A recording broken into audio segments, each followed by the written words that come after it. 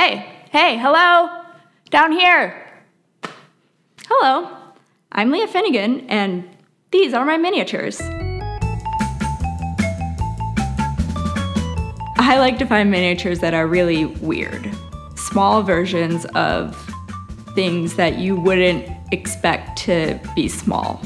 I'm a very small person, and a fun fact about me is that I actually have a growth condition where I didn't produce my own growth hormone as a child, so I was like extremely little. Hi, I'm Polly Pocket. Let's have fun in my playhouse together. I was like a Polly Pocket fanatic. Wow.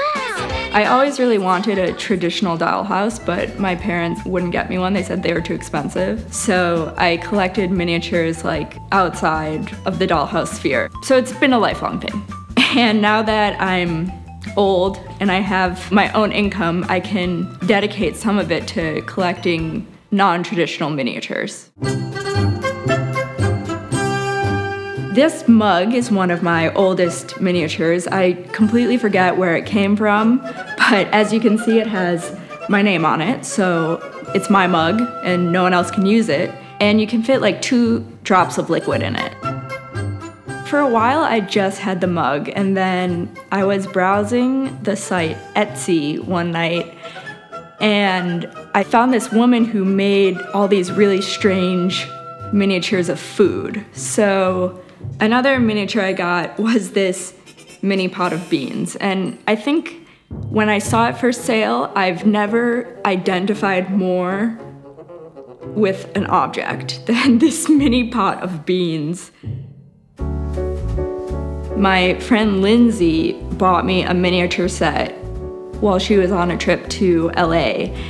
And she introduced me to this specific brand of miniatures called Rement, which is out of Japan. And they make really amazing, unique sets of miniatures. And one set I looked forever for was the convenience store set. So that's like, I think, my favorite collection. This is a mini ice cream cone, a can of Pringles, a tin of Danish cookies that you can also use to store sewing supplies. There are Pringles in the tin. You can pour them out and eat them. Don't eat them, especially mine, because it's a collector set. Don't eat the Pringles. This is definitely something I've been doing my entire life. Up until college, like most of high school was spent, you know, watching 2020 and rearranging my miniatures. I was not cool.